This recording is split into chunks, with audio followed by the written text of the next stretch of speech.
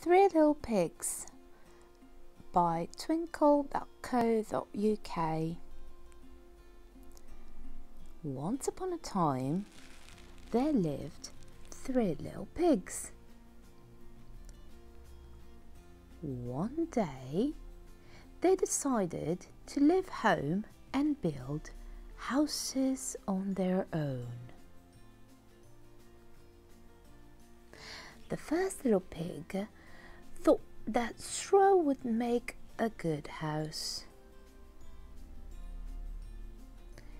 He built the house very quickly, and he was very pleased with it. The second pig thought that sticks would make a fine house. He built the house very quickly, and he was very pleased with it. The third little pig thought that bricks would make a strong house. It took him a long time to build the house, but he was very pleased with it. One day, a big bad wolf came along. He saw the first little pig in his house of straw. "Little pig, let me in," he snarled. "Not by the hair on my chinny chin chin. Then I'll huff and I'll puff and I'll blow your house down," growled the big bad wolf. So he huffed and he puffed and he blew the house down. The first little pig escaped and ran to join his brother in the house made of sticks. The big bad wolf followed the little pig to the house made of sticks. "Little pig, let me in," he snarled. "Not by the hair on my chinny chin chin," cried the second pig.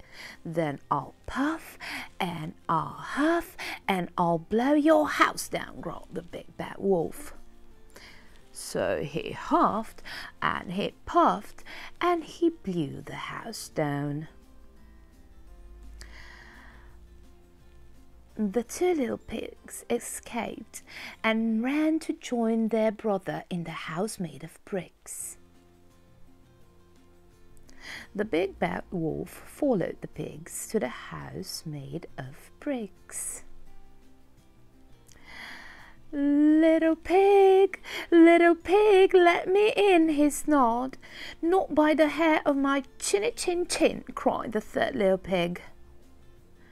"Then I'll huff and I'll puff and I'll blow your house down," growled the big bad wolf. So he huffed and he puffed, but the house was too strong. He could not blow it down.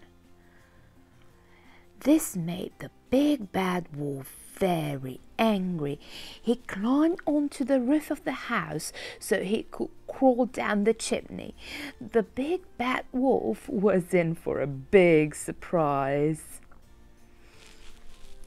The third little pig had been cooking a big pot of stew, and splash! The wolf got right into the pot. The wolf was very shocked. He jumped out of the pot and ran straight out of the house and never came back again. The three little pigs lived happily ever after in the house made of bricks. The end.